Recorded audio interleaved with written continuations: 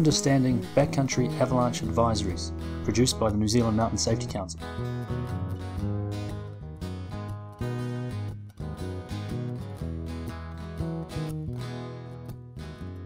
We have a team of forecasters who take the best information at hand and make prediction as to what the avalanche conditions will be like over a given period. The information that we use to produce avalanche forecasts comes from what we call the information exchange, which is a daily sharing of weather, snowpack and avalanche observations from the many ski patrols, the heli skiing, the cat skiing guides, the Department of Conservation and the roading avalanche programs. At the end of the day, everyone comes back to their computers to submit their data. Once that's done, it's available to the other avalanche professionals across New Zealand. We post our advisories on our website at avalanche.net.nz. Advisories are also posted at ski fields, often adjacent to departure points into backcountry areas. You may also see them printed and posted in dock offices and outdoor sports shops.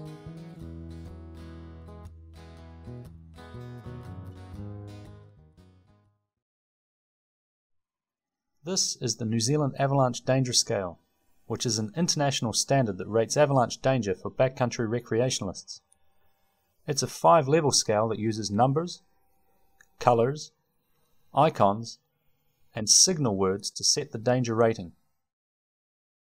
For each level, there are 3 columns. One gives general travel advice, the next gives the likelihood of avalanches, and the last describes avalanche size and distribution.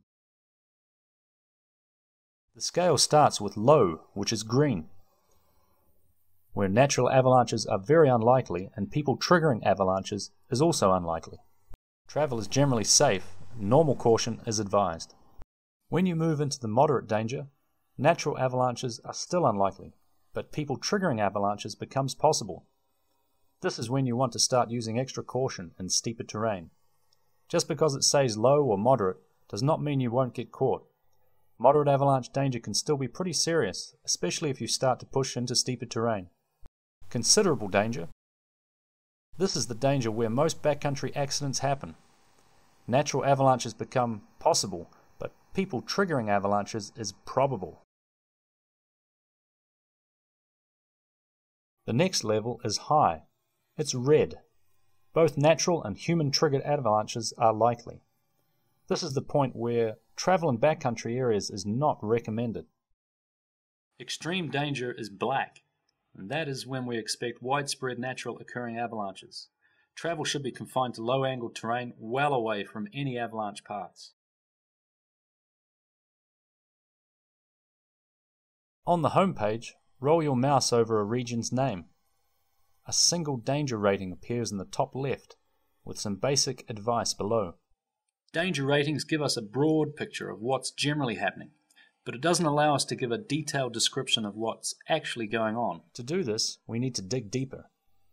Back at the home page, by clicking on a region's name, you will go to that region's page, which contains a map of forecast zones along with other useful information relevant to that region.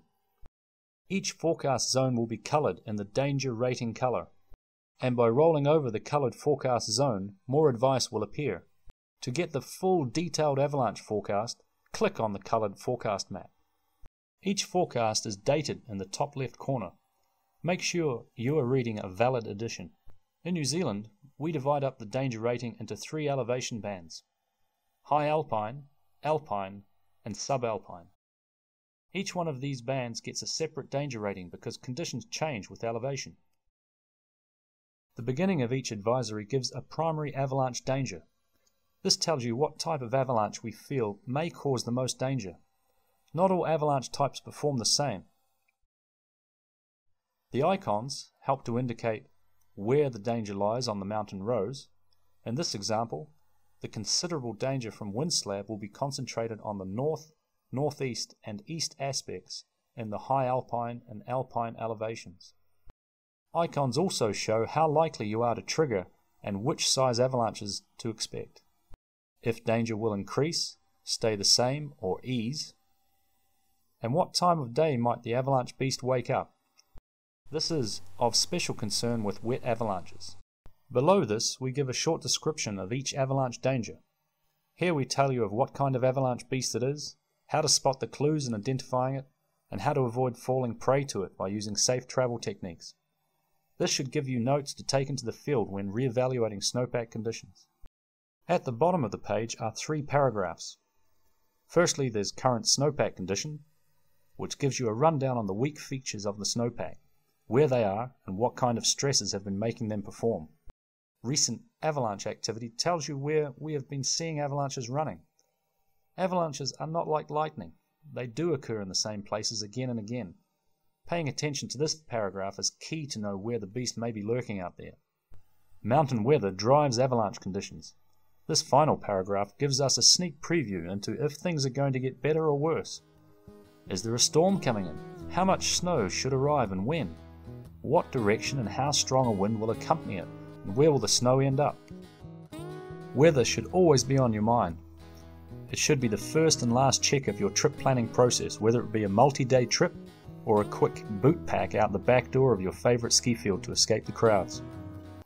Things can change quickly in the mountains. Plan well, have contingencies, and be prepared to use them.